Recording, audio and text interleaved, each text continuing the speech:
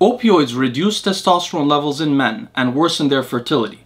And in this video, I'm going to tell you why blocking opiate receptors may increase your testosterone levels, improve your fertility, and be a wonderful add-on for your next post-cycle therapy. Before I do, please like this video, subscribe to the channel, and comment on the video below for the sake of the algorithm. Now let's begin. First, there are 3 opiate receptors in the body, all named after the first letter of the agonist that was first identified to modulate them. So morphine, named the mu opioid receptor. There's also a kappa opioid receptor and a delta opioid receptor. These 3 receptors respond to endogenous opioids in our bodies. Specifically, endorphins signal at the mu opioid receptors, enkephalins signal at the delta opioid receptors, and dynorphins signal at the kappa opioid receptors. Agonism at all 3 of the opiate receptors inhibits hypothalamic gonadotropin releasing hormone synthesis. Remember guys, your hypothalamus releases gonadotropin releasing hormone, your pituitary releases luteinizing hormone and follicle stimulating hormone, and in response your gonads produce testosterone and proliferate and differentiate sperm. Endorphins are thought to inhibit gonadotropin releasing hormone cell activity in the hypothalamus by modulating levels of nitric oxide in the brain.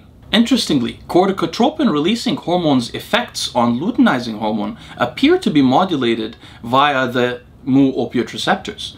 Now, it's unclear whether the mu opiate receptors directly modulate luteinizing hormone synthesis at the pituitary, but its effect on the hypothalamus is evident and clear. Hypothalamic gonadotropin-releasing hormone neurons also contain delta opioid receptors, and they respond negatively to delta opioid receptor agonism as well. Finally, the endogenous kappa opioid receptor agonists, the dynorphins, are actually thought to terminate the gonadotropin-releasing hormone pulse from the hypothalamus naturally in the pulse cycle. Therefore, agonism at the kappa opioid receptors also inhibits gonadotropin-releasing hormone. Interestingly, estradiol's modulation of kisspeptin neurons in the hypothalamus appears to be modulated via kappa opioid receptors as well. While there is some evidence that opioid receptor agonism at the pituitary may also worsen luteinizing hormone synthesis, there is also further evidence down the line that opioid receptor agonism worsens the entire process of male fertility.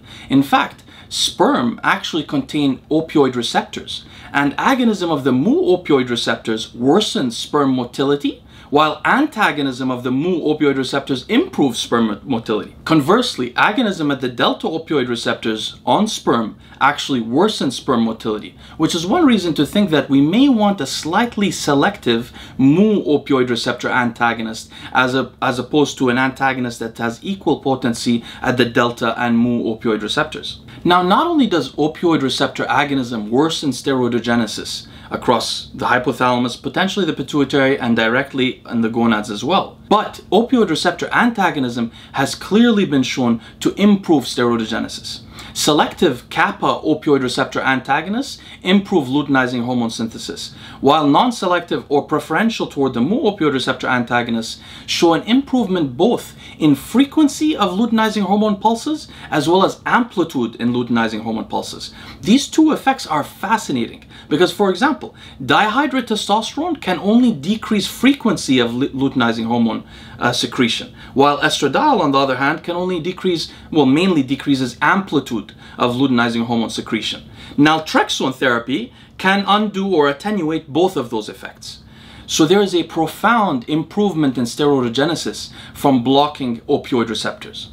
So how should one go about doing this? What are the considerations? Well, first of all, we talked about this earlier, selectivity. It seems that having an antagonist that's somewhat selective for the mu opioid receptors may be preferential because, as we can see, for example, delta opioid receptors have converse effects in sperm health, for example. So, naltrexone and naloxone, which are selective a little bit for the mu opioid receptors, especially at lower doses, may be preferential.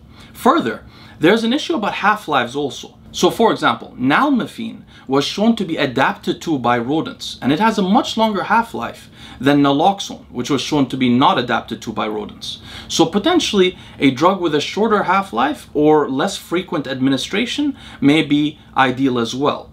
Anyway guys, if any of you try this, please let me know how it goes. I have a feeling that this introduction of opioid receptor antagonists may be almost as valuable for post-cycle therapy and steroidogenesis as aromatase inhibitors. Let me know how it goes, and I hope to see you again soon.